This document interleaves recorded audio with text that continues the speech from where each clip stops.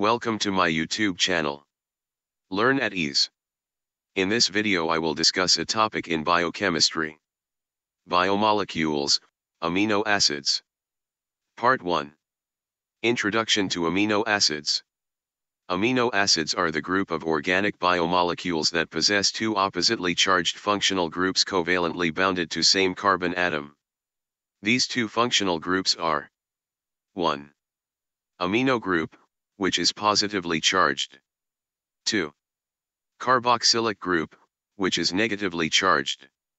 Basic structure of an amino acid is shown in the image at the bottom right.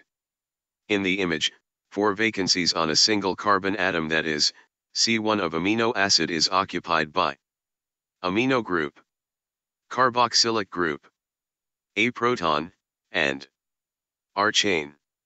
20 different amino acids are commonly found in proteins. The last of the 20 to be found, 3-adenine, was not identified until 1938. All the amino acids have trivial or common names, in some cases derived from the source from which they were first isolated.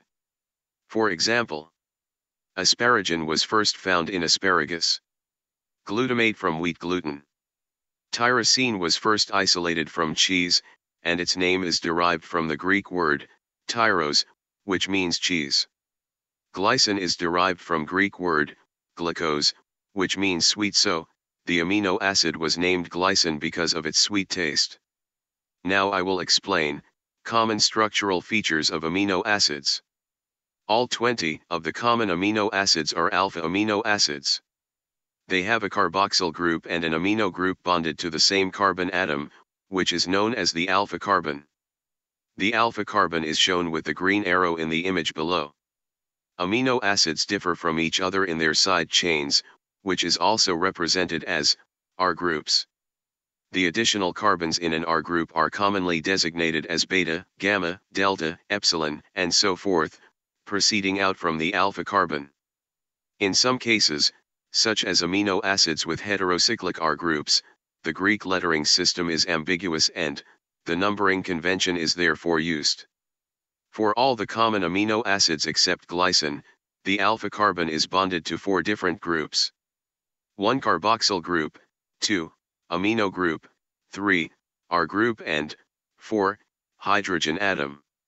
So, the alpha carbon atom is a chiral center.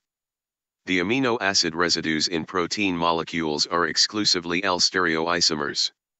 D-amino acid residues have been found only in a few, generally small peptides, including some peptides of bacterial cell walls and certain peptide antibiotics.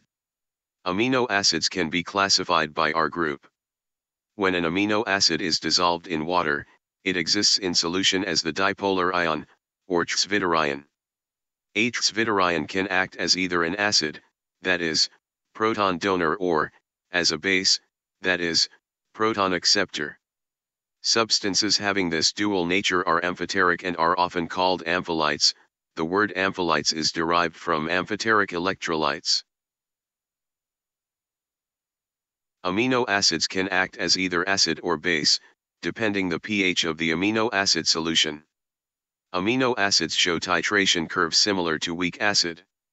To know more about titration curve of weak acid, check out my video Biochemistry, pH, acid and base, weak acid and its dissociation. Amino acids have at least 2 dissociable protons, one from amino group, where NH3+ can donate proton and get converted to NH2, and other from carboxylic acid group, where COOH can donate proton and get converted to COO-. So, amino acids possess at least 2 pKa values. pKa is ionization constant. It is a pH value at which proton dissociates. Some amino acids possess more than 2 pKa values, when its R chain possess functional group that possess dissociable protons. So, depending on the pH of the amino acid solution, it can act as acid or base. Further, pH at which an amino acid possess net electric charge equal to 0, that value of pH is called isoelectric point or isoelectric pH for that amino acid, and it is represented by Pi. At isoelectric pH, amino acid exists as zwitterion, but the net charge on this zwitterion form is 0. Each amino acid has its characteristic isoelectric pH and pKa values. In my next video, I will describe structure of various known amino acids, along with their classification. Stay tuned to my channel. References used to prepare this video are given here.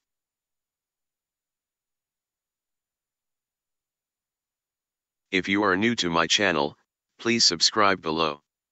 Thank you for watching my video. This video is prepared by Dr. Dweipayan Goswami.